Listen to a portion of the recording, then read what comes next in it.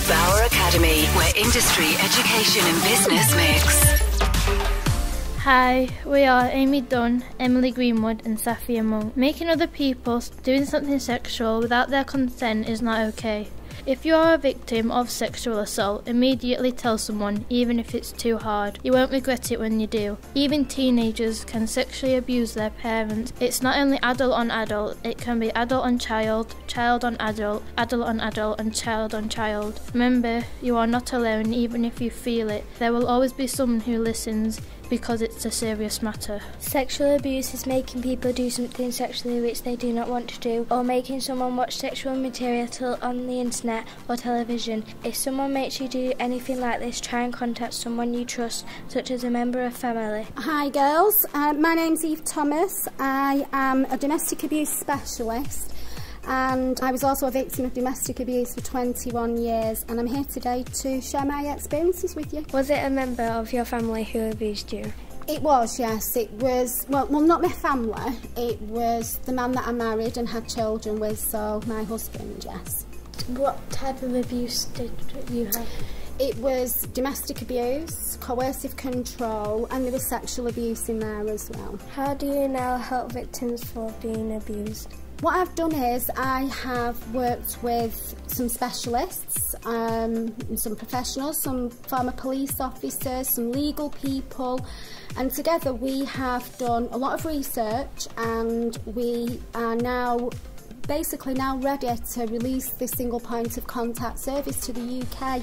It's going to be very specialist for domestic abuse victims and sexual violence and abuse victims, and we're going to make sure that we start keeping victims safe so that when they report, because when you report to the police and you leave, your risk doesn't go away, it usually goes higher, because you are trying to take that control back. You've reported, you've broke that silence, you've gone through that front door and told somebody, and then it becomes a bit of a struggle, and that's when stalking and harassment can start as well. So it's really, really important to report it to the police, to tell somebody. Did you ever feel like you should contact someone while you was in this situation? I did, yes, and I did many times. The police came, social services came, lots of people came, but I either went back or I was brought back.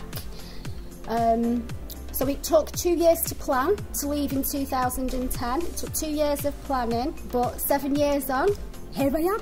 It worked. How did you get out of your situation, or what made it stop? Making it stop was by leaving and telling somebody, by telling the police, by sitting down with some pretty amazing police officers and having that trust to tell them. And that was my first step, and then lots of other professionals came in to help as well. Lots of professionals came in to help my children, and together with them we were able to get through court, and we were able to get through, like I say, lots, you know, the after effects and the aftershocks of it. How did you get into the situation in the first place? I fell in love.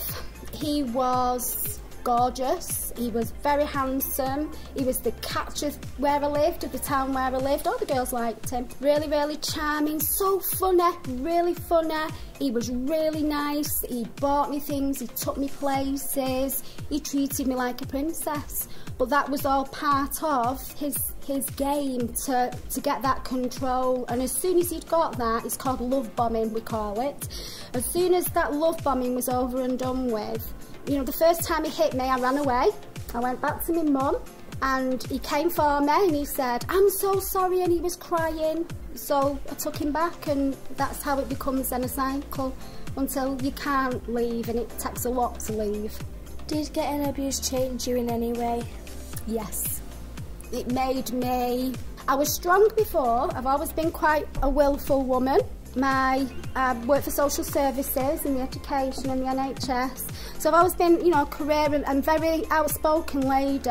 But yes, it absolutely, I was very quiet, I never spoke. I was broken. I was broken physically, I was broken mentally. It's took a lot of hard work to get where I am now, but there is life after domestic abuse. There is life after sexual abuse. What age did you start to get abused? I was 23 when I met him, and I stayed for 21 years. It lasted for 21 years.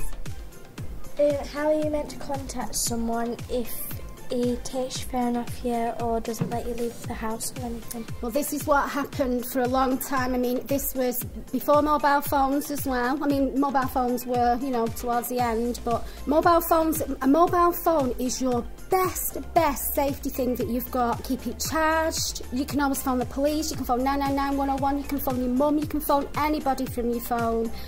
But phones and things like that were taken away. The house phone was taken away. If there was violence or an attack, it would be removed, so I couldn't phone the police. The doors and windows would be locked, so I couldn't get out. And like I say, I mean, it took a lot to leave, and it took that 2 years of planning and to do it safely, to be able to leave safely.